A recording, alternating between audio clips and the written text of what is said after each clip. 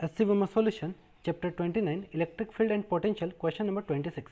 A particle having a charge of 2 into 10 to the power minus 4 coulomb is placed directly below and at a separation of 10 centimeter from a bob of simple pendulum at rest.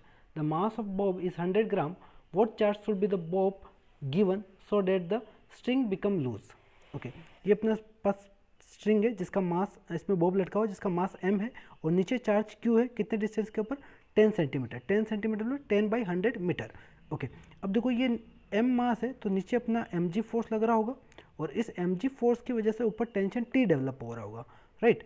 अब tension T is equal to upon mg बोल सकते हैं अगर यहाँ पे charge को consider ना करें तो। लेकिन अगर मैं चार्ज को कंसिडर करता हूँ, यहाँ चार्ज q है और यहाँ पे मैं एक और चार्ज कंसिडर करता हूँ, मान लो q डैश, ठीक है। तो अगर ये दोनों चार्ज सेम हुए, मतलब सेम टाइप के हुए, दोनों पॉजिटिव है या फिर दोनों नेगेटिव है, तो रिपल्सिव फोर्स आएगा और ऊपर की तरफ फोर्स आएगा।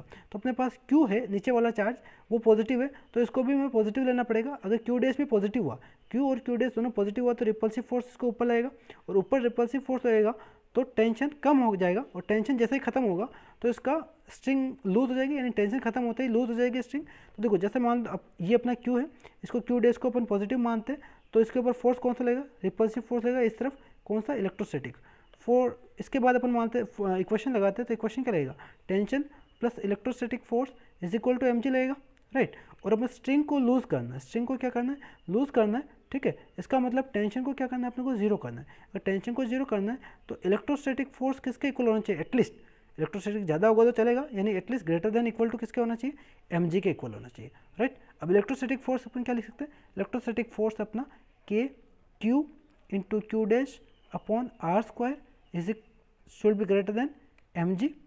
ओके, हमें क्या फाइंड करना है, क्यू डैश की क्या वैल्यू होगी, तो क्यू डैश श्योर है पॉजिटिव होगा ये तो। ओके, क्यू डैश की वैल्यू निकाल लेते हैं, Q dash is equal to आएगा should be greater than equal to mg are square upon के क्यू।